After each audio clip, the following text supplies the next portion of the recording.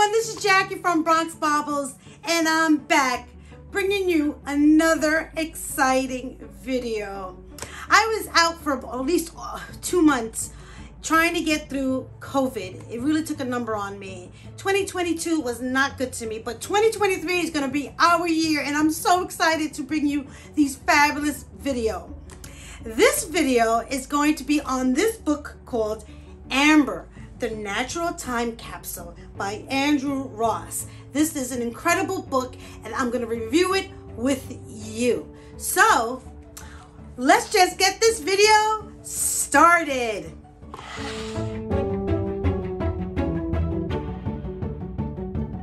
So I am naturally a curious person, and I have a zest for learning, and my passion happens to be vintage costume jewelry and jewelry history in general. But I sometimes want to know specific details about certain aspects of jewelry, and in this case it's on amber. I didn't feel I knew enough about it, so I purchased this book called Amber, the Natural Time Capsule, and let me tell you, this book opened up a whole lot of information for me that I never even knew existed when it came to amber. And I'm going to share this information with you.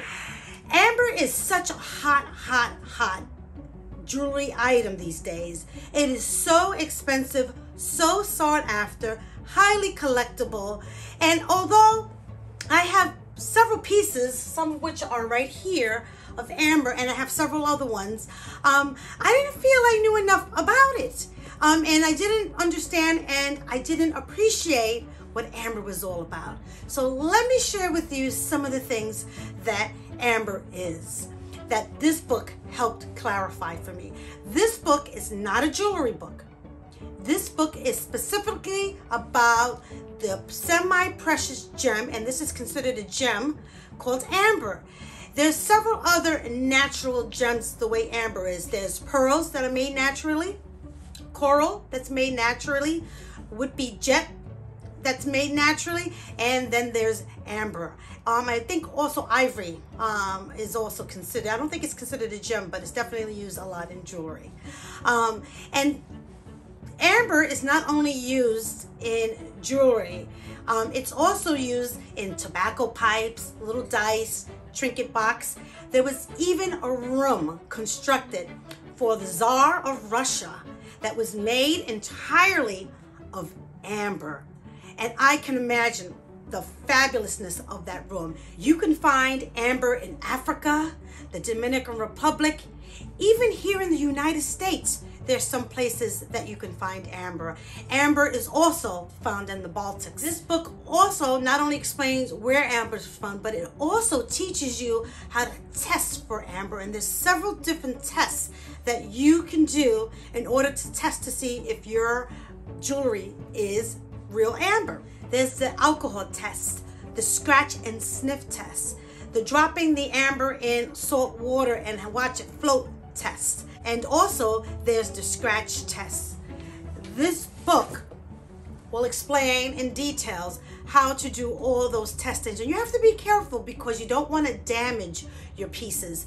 But you do want to know how to test for amber. And one of the quickest, easiest ways that people test for amber is by shredding little shards of paper and then rubbing your amber and watching the amber, pull in those pieces of paper and attract it. And in fact, in a lot of ethnic cultures, the allure of amber had a lot to do with the fact that it attracts good spirits. But when you put it on your body, it warms up and it has a scent of pine. But most people love amber because of its beauty, its cognac color. It's such a warm, inviting gemstone.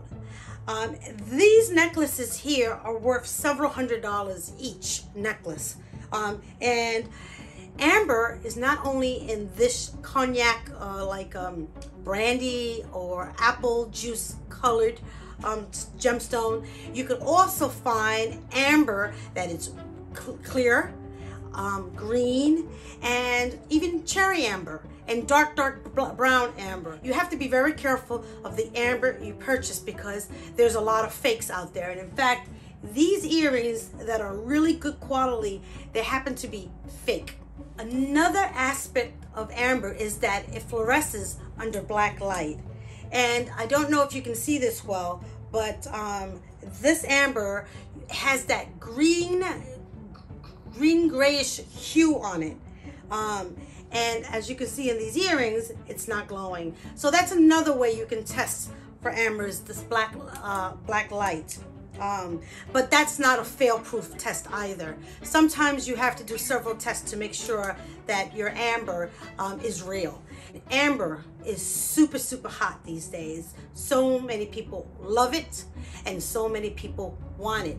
And if you have amber, you want to hold on to it, or you might want to release it and make some money. One of the most fascinating things that I learned about amber that I really didn't appreciate till I read this book is that amber is prehistoric. Amber is not a new material. In order for amber to be considered amber, it has to be millions of years old. I want you to really take that in a little bit, because it's not 100 years old, it's not antique, it's not vintage. Amber is prehistoric. And amber has been appreciated for as long as men have been in existence. They found amber in caves. They've even found amber in Egyptian tombs because it has been revered for so long, and understandably so. The book explains how amber is formed. And basically, amber is the resin that comes out of a tree that's been hurt or damaged. So in essence, it's almost as if it's the blood of the tree. When a tree gets cut, or when an animal attacks a tree, or a little insect is burrowing into a tree, the mechanism inside the tree spews out amber, and it covers the wound and cauterizes it, and it's almost as if it turns into the scab of a tree. And then this tree falls in a forest, and in millions of years it gets compressed, and typically you find it under oceans of waters because the pressure of the water allows the amber to solidify. It takes millions of years for it to be what is considered today as amber. So that's a fascinating process. Amber is surprisingly very light. It's very buoyant. So when you do the salt water test and you drop an amber that doesn't have metal on it in the water, it should float. When you wear amber, it's warm to the touch. Unlike other gemstones that's cold, amber remains warm. And another beautiful thing about amber is that it's relatively soft, so it's carvable. You can carve amber. In this case, you see different styles of amber on this necklace. There's these huge nuggets. And then this is Baltic amber that basically is chipped right off. There's a specific name for this type of amber. One of the things that popularized amber, if you could believe it or not, is Jurassic Park, where there was a specimen of an insect that was embedded in an amber, and they were able to extract the DNA and create all these amazing prehistoric creatures in Jurassic Park. Well, that didn't happen, and that to this day cannot happen. However, it's a possibility in the future that that very well could happen. Not only is amber important to the jewelry world because of its beautiful aesthetics, it's equally, or probably even more so, important to the scientific world. And that is why amber was so important for scientists to learn about the evolution of different animals and species, and even viruses from amber. Now, this book is, as I described earlier, more of a scientific book. And I know if you watched any of my previous videos, you will know that I say I love to look at books for its pictures. Well, this one is the total and complete opposite of that, because the pictures in this book is downright disturbing. It's incredibly gross.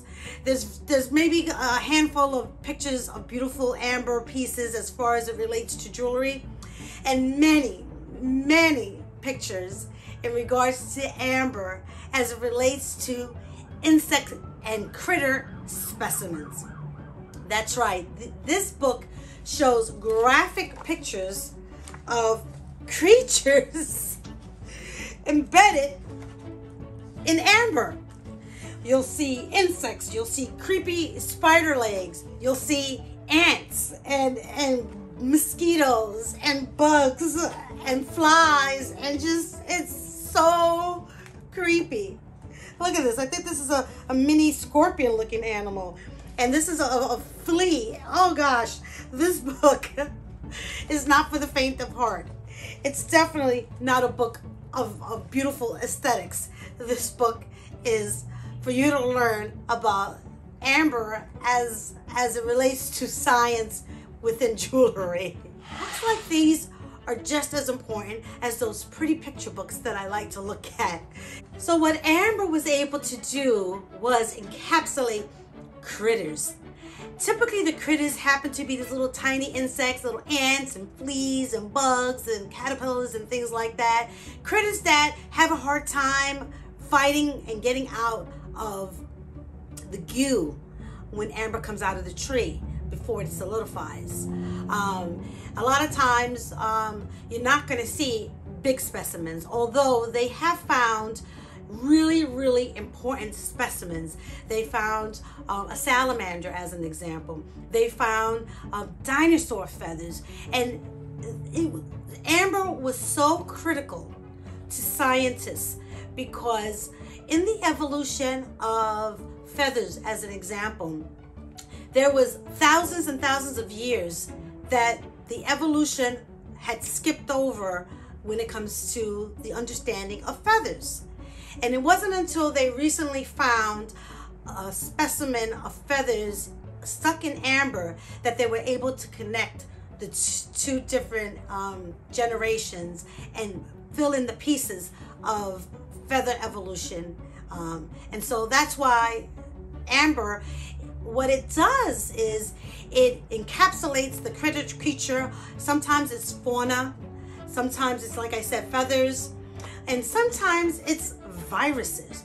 They've even found amber that still had air pockets encapsulated with even water specimens. And scientists would like to study these things because it might teach us something about our past. Amber is an incredible time capsule. And if it wasn't for amber, scientists wouldn't know a lot of things that they know about evolution today. And they're learning more and more about it, including salamanders and different areas that they didn't realize salamanders were inhabited.